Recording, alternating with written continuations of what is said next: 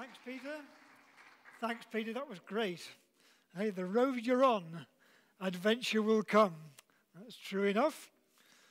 I don't know whether you've all ever set out on a long journey in the car or on the bus or on the train, and you get halfway down the road, and it comes from the back seat, "Are we there yet?"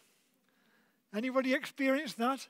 Are we there yet? On the surface, a simple 4 words, just a little question, but there's something about "are we there yet" that kind of makes you just kind of draw in breath and think, no, we're not, but we're on the way. Perhaps it reminds you of long journeys. Sylvia and I used to use all kinds of strategies to keep our 3 from saying, "Are we there yet?" We would play games, we would listen to story tapes, we would play I Spy, we would sing together. We even got lost once because I was concentrating more on the singing than the route finding, and we ended up in Malton in North Yorkshire for some reason. But we're talking about a journey, and we're going to look at a particular scripture in the book of Numbers in the Old Testament. It's quite a short scripture, and it will come up on your screen now. There it is. Here are the stages in the journey of the Israelites when they came out of Egypt by divisions under the leadership of Moses and Aaron. At the Lord's command, Moses recorded the stages in their journey, and this is their journey by stages. So that seems a fairly innocuous little couple of verses, doesn't it? But I think actually when I read it a few weeks ago, it kind of jumped out at me, and I thought there's some things here that we need to grasp. There's a reason why God put that in. And those 2 little verses are followed by a list of 47 places that they passed through from Egypt to Canaan. And it's one of those passages where it's pretty easy to skip through pretty quickly, to be honest, because they're all place names. But I think there's a reason that they're there. So this is a historical journey by real historical people. But as well as that, this morning we're going to use it as an illustration of the faith journey that we're on as Christians. If that's a new idea to you, imagine, if you will, that the starting point in Egypt represents the life you and I were living before we became Christians. And imagine if crossing the Red Sea, as they did, represented our experience of being born again. And what if this list of places and experiences actually had a parallel in our Christian walk? And what if that glorious destination that they were headed for also had a parallel for us? Now, the New Testament uses a similar picture, although in the New Testament it talks more often about a race. That's not to say that it's a competition, just that it's a course to be followed. The writer of Hebrews writes, "Let's run with perseverance the race marked out for us." And of course, many of you know that it's the form of allegory that John Bunyan used when he wrote his famous Pilgrim's Progress about 350 years ago. It's the journey of a man called Christian who travels towards his destination in life and experiencing all kinds of dramatic highs and lows. So it's the same picture. It's a walk of faith. Your life as a Christian is like a journey, a course to be run. And I think that knowing where you've been and knowing where you are and knowing where you're going make a big difference to our confidence and our sense of expectation. Now, as I said, it's tempting to skip through the rest of Numbers 33 without paying too much attention to it. That's partly because the place names have no particular significance for many of us. But of course, to the original readers, they would have known where these places were and what happened there. Each place name would be recognizable to them, just like place names immediately bring a particular memory for us. So I mention Saltburn, and immediately your mind goes to ice cream and paddling and sunshine or fish and chips. Yeah? If I mention the Lake District, everybody thinks of rain. Exactly. So many of us associate place names with experiences. And certainly in our walk as Christians, there are places and times and people that you will associate with particular experiences of the Godhead. So if, for instance, you mentioned Spennymoor to me, you might think, Spennymoor? If you're online and you don't know where Spennymoor is, it's just a little town about 20 miles northwest of here, with not particularly anything special about it, you might say. But you mentioned Spennymoor to me, and I recall going to a day's conference there many years ago, actually, but had a profound experience of God. I was wiped out by the Holy Spirit that day. Now, I don't know anything else about how we got there or what the guy said or whatever, but I do know that at the end of the meeting, somebody prayed for me, and I was cleaned out, literally cleaned out inside and outside, and delivered of all kinds of nasty things. So Spennymoor, wow, that's where God was that day. So the Old Testament reader would do the same. He'd read his list of places and be reminded of the significance of each one. So it's as though we're going to hold up a mirror to their journey and see some of our own experiences. So I think there are three important truths that I want to bring to you today. The first one is this: you are not where you were. Look in the mirror, you've come a long way. You are not where you were. Okay, let's go back to our journey from Egypt to Canaan. The first place name on the list is a place called Ramesses. That was a place in Egypt. And the mention of this place would remind the Israelites that that's where they were in slavery. It was a place where they would still be if God hadn't rescued them. They were slaves to somebody else. They were building somebody else's kingdom. The Pharaoh that long since had favored Joseph had died. And the new king just saw the Israelites as a threat. And he wants to repress them. So he says that they made their lives bitter with hard labor. The king even issued an instruction to kill all the baby boys to stop the Israelites growing in number and in strength. So in the same way, you and I need to remember where we would be if God hadn't rescued us. Never lose sight of your own story of being rescued by God. It was wonderful a couple of weeks ago to hear Steve Sewell's testimony. It's a dramatic testimony. It's still on social media if you want to revisit it. It's a great testimony of his release from addiction to heroin. He broke free and is a new man. It's a dramatic story. Not everybody has a dramatic story. I don't. My story's never going to make it into a book. It's not very exciting, but it was very, very real. And looking back, I can recognize that before Jesus saved me, I was trapped. I was trapped in insecurities and fears, trapped by the need to fit in, trapped by ways of thinking and speaking that I felt I had to conform with. I might never have called it slavery exactly, but God did. I suspect if we're honest with ourselves and with God, we can all look back and recognize things that trapped us. Habits, obsessions, misplaced loyalties. Or maybe you were slaves to alcohol or to drugs or to promiscuity or to body image. You see, Jesus recognized that everybody needed setting free.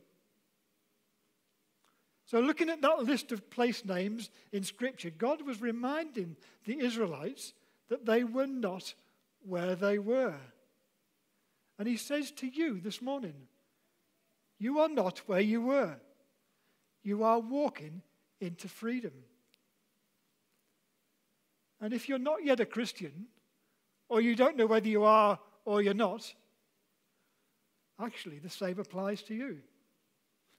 You are not where you were.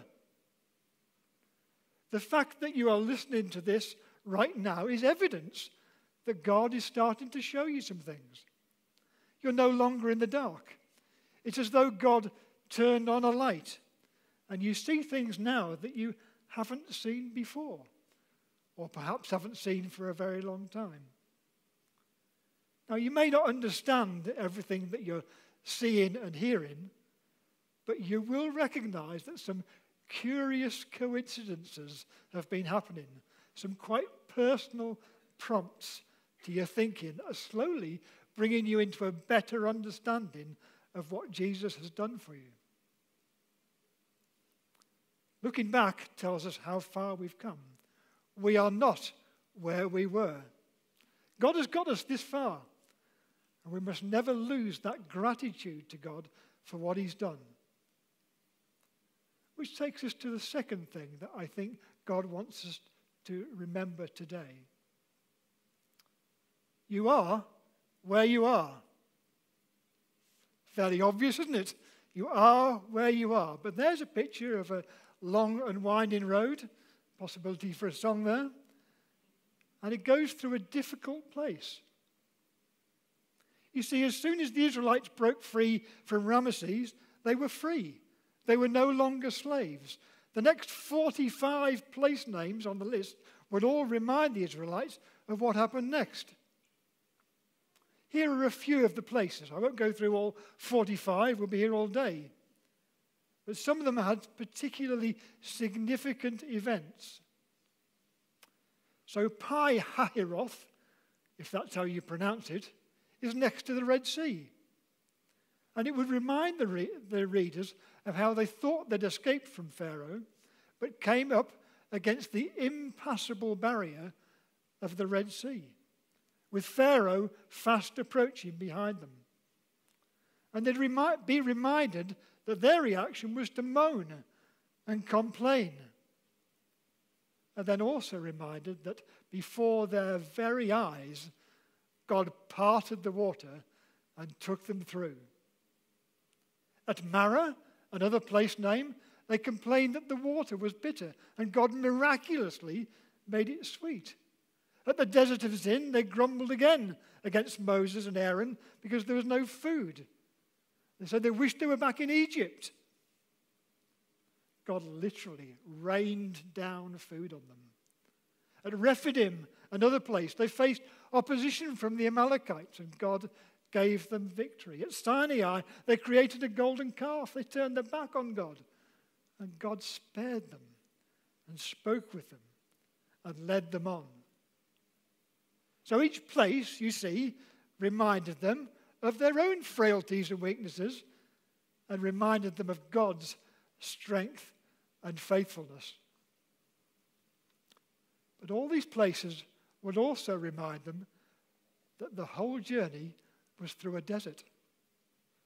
They'd experienced a miracle rescue, right?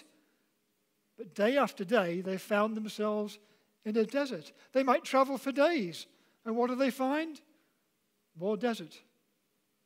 The Old Testament tells us that God said he would lead them with a cloud by day and a pillar of fire by night. All they had to do was follow. And each time they followed, when it stopped, they stopped, pitched their tents, looked around, and what did they see? More desert. But that was the plan, you see. It was a miracle rescue followed by a challenging journey. God wanted to see what was in their hearts. God made it clear that he'd chosen them because he loved them. He called them the apple of his eye, his treasured possession. But they would have to trust him and obey him to get to where they wanted to be. And God always proved faithful. So that was the plan for them, and that's the plan for us. You may not describe where you are right now as a desert, but perhaps you would. Although you've experienced a miracle rescue at salvation, most of us have discovered that the faith journey is not all plain sailing. It may not be a desert exactly, but it's certainly not always easy. And you and I can probably look back and look at particular times of our lives, perhaps particular jobs, particular circumstances, that were lonely and felt like a desert. Jesus didn't promise an easy life. He said, in this world you will have troubles, but take heart, I've overcome the world. Again, in Hebrews it says, never will I leave you. Never will I forsake you. Like the children of Israel, we are in a tough journey. It's only possible to survive because God is faithful and meets our needs. I hope you've experienced that. You are where you are, and God is with you. And that gets us to the third truth. You know where you're going. You know where you're going. You see, in every journey, you have to keep your attention fixed on the destination. It's the whole point of the journey, isn't it? The scenery might be lovely. The picnic on the way might be delicious. The people that you're with might be great company. But the point of the journey is to get where you're going. For Israel, that destination was the place that God had promised them. The place of plenty, the place of peace, the place to celebrate and live life to the full. A land flowing with milk and honey. They weren't sure where it was, but they knew they just had to follow. And one day they would come to the end of their traveling through the desert and walk into an amazing inheritance, a promised land. And they did, though not all of them. Many missed out. And to look at how and why that was is another story for another day. But the original plan was for all of them to get there. So does that truth of a glorious destination have relevance for us? The answer, of course, is a resounding yes. The Bible speaks clearly of eternal life for those who trust and follow Jesus. The destination, the place where you will end your journey, paradise and heaven itself, a place of peace, a place of abundance, a place of celebration. You and I as Christians are headed for a glorious destination. Paul writes in Corinthians, if only for this life we have hope, we are to be pitied more than all men. If all we had to look forward to was more desert, oh dear. For the Israelites, the entry point to their destination was another stretch of water, the River Jordan. But of course, the entry point for us is the end of our life, death itself. But for the Christian, death is not the end of everything, simply a door to a new place. Jesus said this, do not let your hearts be troubled. Trust in God. Trust also in me. In my Father's house are many rooms. If it were not so, I would have told you. I'm going there to prepare a place for you. And if I go and prepare a place for you, I will come back and take you to be with me, that you also may be with me where I am. Now, talking about death is delicate ground, isn't it? So I'll be as sensitive as I can, because I know that talking about death, will reconnect you with the loss of some that you held very dear and the grief that you still experience. We don't like to talk about it too much. Death represents the end of your opportunity to complete all those ambitions and hopes that you had for this life. And there's a very natural fear of the process of dying. It's usually unpleasant, whether it be slow and painful or quick and traumatic. It's not good. It's not nice. But also there's a huge amount of uncertainty, even among Christians, about exactly what happens when we do die. So when the possibility of death looms up suddenly in front of us, it can be very scary. So I recognize this is tender ground. But with the utmost respect and all the sensitivity that I can muster, the truth is we're all nearer to that place today than we were yesterday. Whether Christ should come or call, whether he should come in glory with all the saints, with a loud shout and a trumpet sound, or whether he calls you personally to your own personal rendezvous with him, he is coming. And good news, we have a great hope. The truth for a Christian is that because Jesus was raised from the dead, so also you will be. The New Testament describes him as the first among many. Death has been swallowed up in victory. The Bible is full of assurances of eternal life with Jesus. The most famous, for God so loved the world that he gave his one and only Son, that whoever believes in him should not perish, but have eternal life. Most people only have a very sketchy idea of what God does tell us. There's a book that was published just last year. There's a picture of it in there, All About Heaven, by a man called David Oliver. David's part of the Salt and Light family of churches based in Oxford. And he wrote this following the death of his son. His son was only 38. And he wrote it partly in response to his own questions and partly to address the widespread need for more understanding among Christians. He's a very good teacher. I recommend the book. It has some very sound endorsements on the back cover, and it's a safe one to read. It's biblical and sound and sane, but very, very helpful.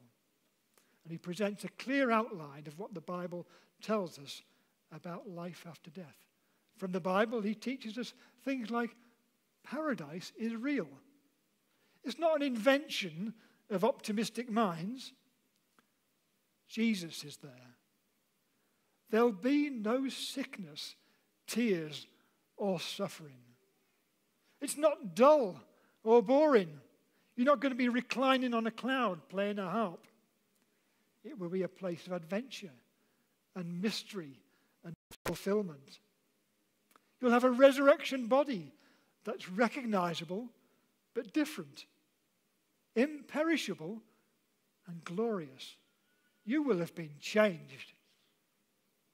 You see, heaven is part of the journey. It's the glorious destination. And as a Christian, you're on the way. You know, if you're not yet a Christian, or again, if you're not sure, the journey is available to you. You can join in. You can share the experiences. And there are ups and downs, but you can share in the certainty of where that journey will take you. You join in by faith. You choose to leave behind the things that are like chains around your ankles. You align yourself with Jesus as Lord and begin a journey with him. The journey might be tough, but the destination is paradise. So to all of you, keep going. Whether you feel you're in a desert right now or at an oasis, press on. Let's say with Paul at the end of our time, I've finished the race. I've kept the faith. Are we there yet? No. But we are not where we were. We are where we are. and we know where we're going. Be encouraged. Keep going.